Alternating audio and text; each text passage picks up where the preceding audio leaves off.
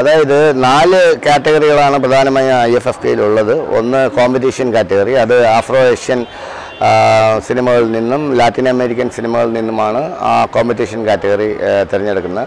അതിൽ 10 സിനിമകളാണ് ഇന്ത്യക്ക് പുറത്തുനിന്ന് എടുക്കുന്നത്, 4 സിനിമകൾ ഇന്ത്യയിൽ നിന്നും. ആ 4 സിനിമകൾ ഇന്ത്യയിൽ നിന്ന് എടുക്കുന്നതിൽ 2 എണ്ണം മലയാളത്തിൽ നിന്നും 2 എണ്ണം മറ്റ് മലയാള ഭാഷ അല്ലാത്ത ഭാഷകളിൽ നിന്നുമാണ് എടുക്കുന്നത്. അതിന് 4 മാസം മുമ്പ് തന്നെ ജൂറി സിനിമ കണ്ടു തുടങ്ങും. അവർ 1 മാസത്തോളം ഈ സിനിമകളാകെ അക്കാഡമിയുടെ മിനി തിയേറ്ററിൽ ഇരുന്ന് കണ്ട് അതിൻ്റെ ഒരു 300ഓളം സിനിമകളാണ് ഇത്തവണ കോമ്പറ്റീഷൻ കാറ്റഗറിയിൽ വന്നിരുന്നത്. അതിൽ നിന്നാണ് ഈ 14 ചിത്രങ്ങൾ എടുത്തിരിക്കുന്നത്. രണ്ടാമത്തെ കാറ്റഗറി എന്ന് പറയുന്നത് വേൾഡ് സിനിമയാണ്. ലോകമെമ്പാടുമുള്ള മികച്ച സിനിമകൾ ഉൾക്കൊള്ളുന്ന പാക്കേജാണ് വേൾഡ് സിനിമ. അതിലും ഈ കോമ്പറ്റീഷൻ ചിത്രങ്ങളെ കാട്ടി അല്ലെങ്കിൽ അതിനേക്കാൾ നല്ല സിനിമകൾ എല്ലാ വർഷവും വരാറുണ്ട്. അതും കോമ്പറ്റീഷൻ ചിത്രങ്ങളുമാണ് കാണികളുടെ ഏറ്റവും വലിയ അട്രാക്ഷൻ എന്ന് പറയുന്നത്. അത് കൂടാതെ വരുന്നത് ഇന്ത്യൻ സിനിമ ഇന്ന് എന്ന വിഭാഗമാണ്. അതിൽ ഇന്ത്യയിലെ എല്ലാ ഭാഷാ ചിത്രങ്ങളും മത്സരിക്കും. ഇത്തവണ 73 പടങ്ങളാണ് വന്നത്. അതിൽ നിന്ന് 9 സിനിമകളാണ് എടുത്തിട്ടുള്ളത്. ഈ 9 സിനിമകളിൽ നിന്ന് ആദ്യത്തെ 1ഉം 2ഉം റാങ്കിങ് വരുന്ന ചിത്രങ്ങളാണ് നമ്മൾ കോമ്പറ്റീഷനിലോട്ട് മാറ്റുന്നത്. അതുപോലെ മലയാള സിനിമ ഇന്ന് എന്നൊരു വിഭാഗമുണ്ട്. അതിലും 10-70 ചിത്രങ്ങൾ ഇത്തവണ വന്നിരുന്നു. അതിൽ നിന്നും 1ഉം 2ഉം ചിത്രം റാങ്ക് കിട്ടുന്ന ചിത്രങ്ങൾ കോമ്പറ്റീഷൻ ചിത്രങ്ങളിലോട്ട് മാറ്റപ്പെടും. അതായത് 10 വിദേശ സിനിമകളും 4 ഇന്ത്യൻ സിനിമകളുമാണ് IFFK-യുടെ കോമ്പറ്റീഷനിൽ മാറ്റിവെക്കുന്നത്. കൂടാതെ നിരവധി പാക്കേജുകളാണുള്ളത്. ഇപ്പോൾ റെട്രോസ്പെക്റ്റീവ് ഉണ്ട്, ക്യൂറേറ്റർ സെക്ഷനുണ്ട്, വിവിധ പാക്കേജുകളുണ്ട്, മികച്ച സംവിധായകരുടെ സിനിമകൾ കാണിക്കുന്ന പാക്കേജുണ്ട്, ഈ ജൂറി മെമ്പേഴ്സായിട്ട് വന്നിരിക്കുന്ന 4-5 സംവിധായകരുടെ സിനിമകൾ കാണിക്കുന്ന പാക്കേജുണ്ട്. അങ്ങനെ നിരവധി പാക്കേജുകളാണ് ഈ മേളയുടെ മറ്റൊരു പ്രത്യേകത.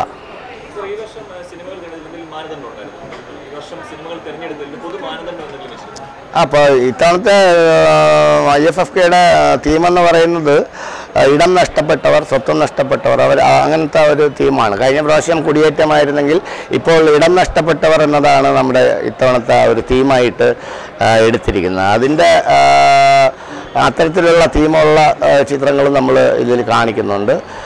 ഉദാഹരണത്തിന് ഇൻസൾട്ട് എന്ന് പറഞ്ഞ ഉദ്ഘാടന ചിത്രം, അതും ഇത്തരത്തിലുള്ളൊരു കഥ പറയുന്ന ചിത്രമാണ്.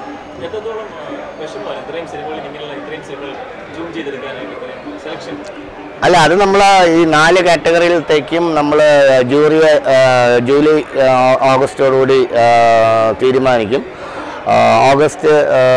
സെപ്റ്റംബർ ഒക്ടോബർ കൊണ്ട് സെപ്റ്റംബർ മുതൽ ജൂറി സ്ക്രീനിങ് കണ്ടു തുടങ്ങും. കാരണം കോമ്പറ്റീഷൻ ചിത്രങ്ങളൊക്കെ എന്ന് പറഞ്ഞാൽ 10, 300, 350 ചിത്രങ്ങളാണ് വരുന്നത്. അതുപോലെ തന്നെ വേൾഡ് സിനിമയിലും ധാരാളം സിനിമകൾ കാണേണ്ടിയുണ്ട്. അപ്പോൾ ആദ്യത്തെ ഈ സെപ്റ്റംബർ ഒക്ടോബർ നവംബർ കൊണ്ട് ജൂറി സിനിമകളൊക്കെ കണ്ട് നവംബർ 10-ന് മുമ്പ് തന്നെ നമുക്ക് ലിസ്റ്റ് തരും. അത് നേരത്തെ ആ പ്രക്രിയ പൂർത്തിയാവും. സിനിമയിൽ തന്നെ പ്രവർത്തിക്കുന്ന ഏറ്റവും മികച്ച ജൂറികളാണ് ഇത്തവണ വന്നിട്ടുണ്ട്. ക്യാമറാമാനുണ്ട്, നിരൂപകന്മാരുണ്ട്, എഴുത്തുകാരുണ്ട്, സംവിധായകരുണ്ട്, ടെക്നീഷ്യൻസ് ഉണ്ട്. അങ്ങനെ 5 പേരടങ്ങുന്ന 4 ജൂറിയാണ് ഇത്തവണത്തെ മികച്ച സിനിമകൾ തിരഞ്ഞെടുത്തിട്ടുള്ളത്. സിനിമകളുടെ മേഖലയിൽ കാരണം നിരോധനങ്ങളും അല്ലെങ്കിൽ തടഞ്ഞുവെപ്പുകളും അല്ലെങ്കിൽ പ്രദർശനങ്ങളും നിഷേധിക്കലും ഒക്കെ ഗോവയിൽ നമ്മൾ കണ്ടു അത്തരം കുറേ സംഭവങ്ങൾ. അപ്പോൾ അതിൻ്റെ തുടർച്ചയാണ് കേരളത്തിൻ്റെ മേഖലയിലേക്ക് വരുന്നത്.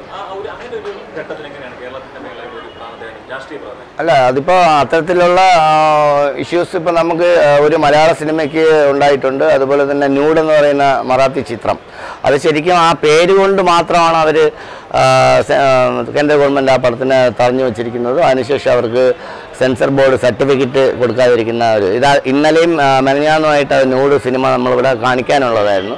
പിന്നെ ആദ്യം നമ്മുടെ സിനിമ ഇവിടെ കാണിക്കേണ്ടതെന്ന് പറഞ്ഞ് പോയ സനൽകുമാർ ശശിധരൻ വരെ വീണ്ടും ഇവിടെ കാണിക്കുന്നതിൽ എതിർപ്പില്ല എന്ന് പറഞ്ഞ് വീണ്ടും വന്നിരുന്നു. പക്ഷേ അപ്പോഴും അദ്ദേഹത്തിനും ഈ സെൻസർ ബോർഡ് ഒരു ഇഷ്യൂ ആയതാണ് ഈ 2 പടങ്ങളും നമുക്ക് കാണിക്കാൻ കഴിഞ്ഞിട്ടില്ല.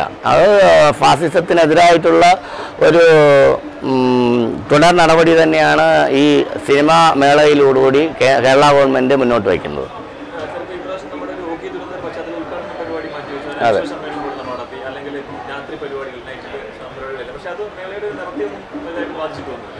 ഇല്ല, നമ്മൾ അങ്ങനെ ചെയ്യുന്നത് ശരിയല്ല. നമ്മുടെ മലയാളികളായിട്ടുള്ള നമുക്ക് അന്നം കൊണ്ട് തരുന്ന മത്സ്യത്തൊഴിലാളികൾ ഇങ്ങനെ അപകടത്തിൽപ്പെട്ട് നിൽക്കുമ്പോൾ നമ്മളങ്ങനെ ഒരു ആഘോഷമോ അല്ലെങ്കിൽ അങ്ങനത്തെ ഉള്ള പരിപാടികൾ ചെയ്യുന്നത് ഉചിതമല്ലെന്നാണ് ഗവൺമെൻറ്റിൻ്റെയും ചലച്ചിത്ര അക്കാദമിയുടെയും അഭിപ്രായം. അതിൻ്റെ അടിസ്ഥാനത്തിലാണ് നമ്മൾ അത് മാറ്റിവെച്ചത്. അത്തരത്തിലുള്ള കലാപരിപാടികളും ആഘോഷങ്ങളും ആർഭാടങ്ങളും ഇല്ലെങ്കിൽ കൂടി മികച്ച സിനിമകൾ കൊണ്ട് വന്ന കാണികൾ തൃപ്തരാണ്.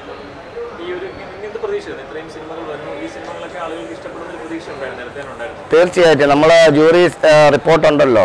കഴിഞ്ഞ 3 മാസമായിട്ട് ജൂറിമാർ ഈ സിനിമകളൊക്കെ കണ്ട് അവർ റിപ്പോർട്ട് തന്നിരുന്നു, മികച്ച സിനിമകളാണ് എടുത്തിരിക്കുന്നതെന്ന് പറഞ്ഞു.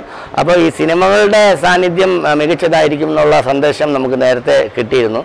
പിന്നെ നമുക്ക് നിയന്ത്രിക്കാൻ പറ്റാത്തതെന്ന് പറഞ്ഞാൽ ഓരോ വർഷവും ഭയങ്കരമായിട്ടുള്ള രീതിയിലാണ് ഈ കാണികളുടെ എണ്ണം കൂടി വരുന്നത്. ഇത് എങ്ങനെ നിയന്ത്രിക്കും എന്നുള്ള കാര്യം നമുക്ക് വലിയ ബുദ്ധിമുട്ടായിട്ടിരിക്കുകയാണ്. അപ്പം വരുന്ന കാണികളുടെ സുരക്ഷയെ മുൻനിർത്തി നമ്മൾ കഴിഞ്ഞ പ്രാവശ്യം 15,000 പാസ് കൊടുത്തെടുത്ത് ഇത്തവണ 11,000 പാസും പിന്നെ മീഡിയയ്ക്ക് 1,000 പാസുമാണ് അപ്പാടെ നൽകിയിരിക്കുന്നത്. 12,000 പാസുകളാണ് വിതരണം ചെയ്തിരിക്കുന്നത്. എങ്കിൽ കൂടി നമുക്ക് പല തിയേറ്ററുകളിലും കാണികളുടെ ഈ തിരക്ക് കുറയ്ക്കാൻ പറ്റുന്നില്ല.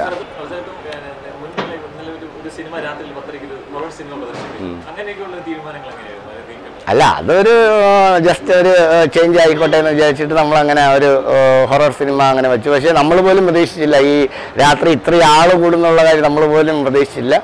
വരും മേളകളിൽ ഇതുപോലെ പല പല വെറൈറ്റി ആയിട്ടുള്ള കാര്യങ്ങൾ ചെയ്യാൻ ആഗ്രഹിക്കുന്നു ചലച്ചിത്ര അക്കാദമി. അതെ,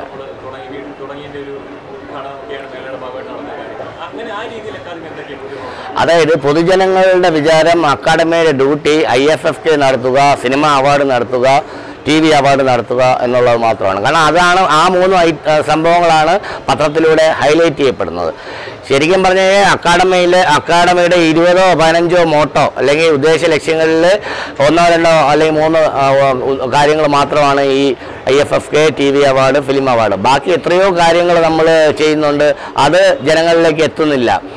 സിനിമ ആസ്വാദന ക്ലാസ്സുകൾ നടത്തുന്നുണ്ട്. നമ്മുടെ ഭരണസമിതി വന്ന ശേഷം ഈ കൊല്ലം ടൂറിംഗ് ടാക്കീസ് പരിപാടി വിപുലമാക്കി 4 റീജിയനുകൾ തുടങ്ങി. 4 റീജിയനുകൾ തുടങ്ങിയതിന് കൂടാതെ കേരളമെമ്പാടുമുള്ള സ്കൂളുകളിൽ നല്ല സിനിമ കാണിക്കാൻ വേണ്ടിയിട്ട് സ്കൂൾ ടാക്കീസ് തുടങ്ങി നമ്മുടെ വിദ്യാഭ്യാസ വകുപ്പുമായിട്ട് സഹകരിച്ച്. പിന്നെ ഇത്തരത്തിലുള്ള കാര്യങ്ങളൊന്നും ജനങ്ങളിലേക്ക് എത്തുന്നില്ല. മീഡിയ പോലും നമ്മൾ പണ്ട് ഇങ്ങനെ പറയുമായിരുന്നു, എല്ലാവരും പൊളിറ്റീഷ്യൻസിൻ്റെയും സിനിമാക്കാരുടെയും ബേക്കിലാണ്. നമ്മുടെ റൂറൽ അതിൻ്റെ വികസനത്തിനെ കുറിച്ചോ അതിനെക്കുറിച്ചോ ഒന്നും മീഡിയ എഴുതുന്നില്ല എന്ന് പറയുമ്പോഴത്തെ ഒരു ചെറിയ എക്സാമ്പിളാണ്. ഇങ്ങനെ അക്കാദമി ചെയ്യുന്ന പല അക്കാദമിക്കായിട്ടുള്ള പ്രവർത്തനങ്ങൾ കാര്യങ്ങൾ മീഡിയ ശ്രദ്ധിക്കുന്നില്ല, അതുവഴി അത് ജനങ്ങളിൽ എത്തുന്നില്ല. ഇപ്പം ചലച്ചിത്ര സമീക്ഷ തുടങ്ങാനുള്ള പ്രധാന കാര്യം 21 കൊല്ലമായിട്ട് ചലച്ചിത്ര സമീക്ഷയ്ക്ക് ഒരു മുഖമാസിക ഇല്ല എന്നുള്ളതാണ്. അതേസമയം ലളിതകലാ അക്കാദമിക്കുണ്ട്, സംഗീത നാടക അക്കാദമിക്കുണ്ട്, മേജറായിട്ടുള്ള എല്ലാ അക്കാദമിക്കും മുഖമാസികയുണ്ട്. ഞാൻ ഇവിടെ സെക്രട്ടറി ആയിട്ട് വന്നിട്ടിപ്പോൾ ഒരു വർഷവും 3 മാസമോ ഒന്ന്. അപ്പോൾ ഞാൻ വന്ന ശേഷം ആലോചിച്ചു എന്തുകൊണ്ട് ഇതുവരെ നമുക്കൊരു മുഖമാസിക ഉണ്ടാക്കാൻ കഴിഞ്ഞില്ല. അതിന് പല പല കാരണങ്ങൾ പണ്ടുണ്ടായിരിക്കാം. പക്ഷേ എൻ്റെ സമയത്ത് ഇങ്ങനെ ഒരു ചലച്ചിത്ര സമീക്ഷ എന്നുള്ള ഇത് തുടങ്ങണമെന്ന് ഭരണസമിതി അംഗങ്ങളോടുകൂടി കൂടിയാലോചിച്ച് ഭരണസമിതിയുടെ അംഗീകാരം നേടിയ ശേഷമാണ് ചലച്ചിത്ര സമീക്ഷ തുടങ്ങിയത്. അതിപ്പോൾ 4 ലക്കം കഴിഞ്ഞു.